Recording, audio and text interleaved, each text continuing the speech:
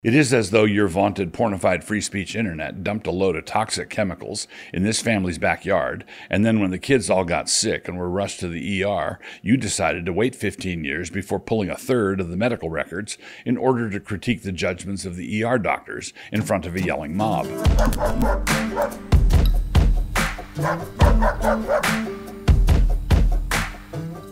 The following is a transcript of my remarks to the Society of the Perpetually Aggrieved.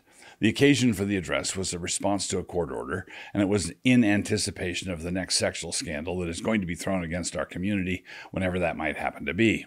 A car was running outside, and I had a police escort. Good evening, harpies, hostiles, and intoleristas. I'm sure that you all would rather not be here, and I think I can say that I feel exactly the same way. And so let's just try to get through this together, shall we? The court order was as much of a surprise to me as I gather it was to you, and my only explanation is that a few Trump judges got together, and they each of them had one or two beers too many. So, with the pleasantries out of the way, let me get to the substance of my remarks, and then we can be done. I'm here to explain to you why we won't be complying with your demands when the next ginned-up sex scandal erupts, whenever that may be, and you all start demanding that I be a little more forthcoming with my answers to your imperious questions. Here are the reasons why none of that will be happening anytime soon.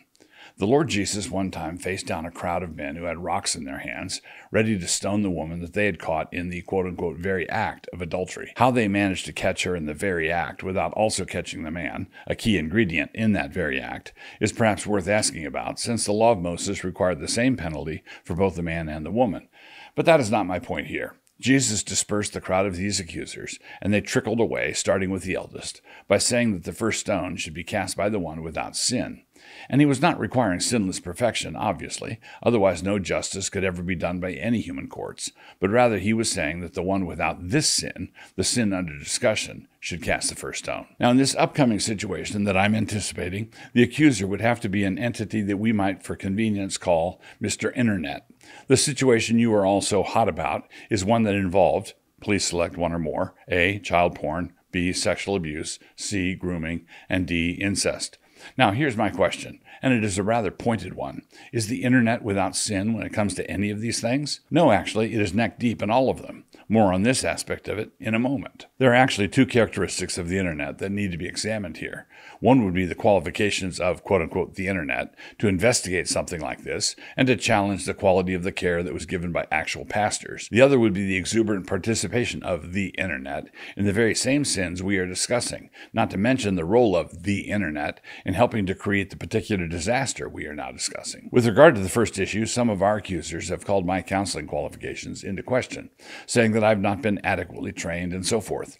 So what are my qualifications to address this unhappy future situation? The bottom line is that the qualifications of an experienced pastor who was on the scene in the immediate aftermath of a crisis far surpasses the qualifications of various anonymous randos on the internet 15 years after the fact.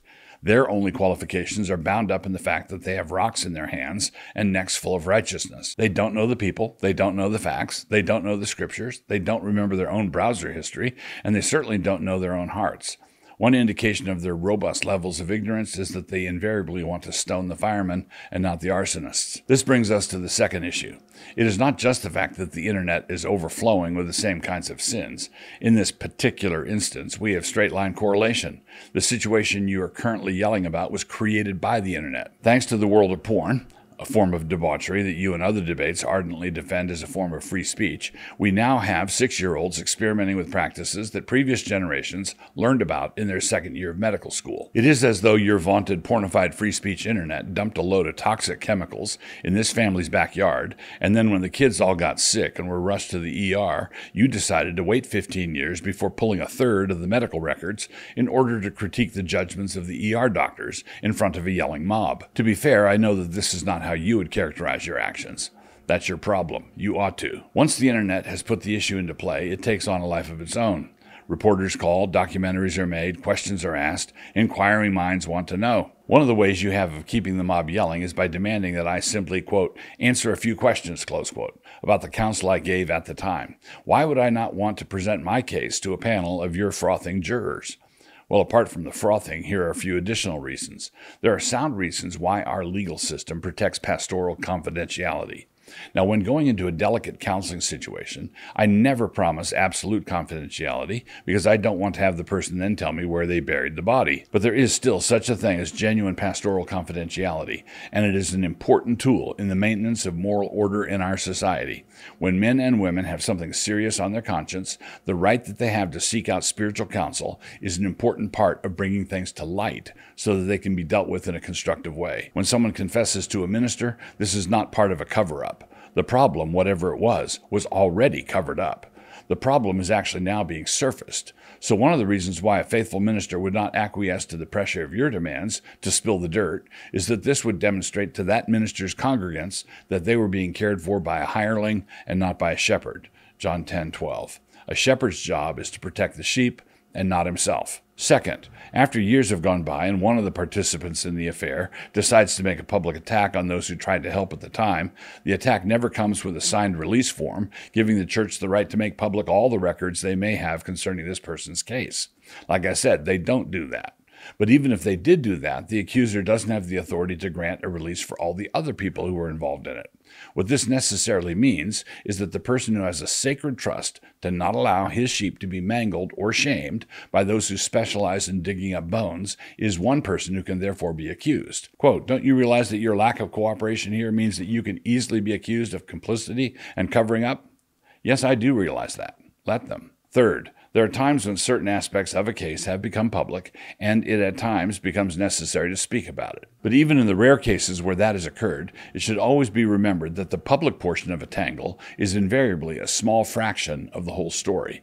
And that means that a minister who's speaking about it is almost never in a position to say, "Let me tell you the whole story." It would be appalling if he did that. Fourth, friends, I see that I've reached my court-appointed word count. Good night, and God bless. Blah Blah Black Sheep is now available for pre-order. What is Blah Blah Black Sheep, you may ask? A natural question, certainly. It is a book for astute children, written by my son Nate and illustrated by Forrest Dickinson. This is the famous duo of Hello Ninja fame. You know that show on Netflix?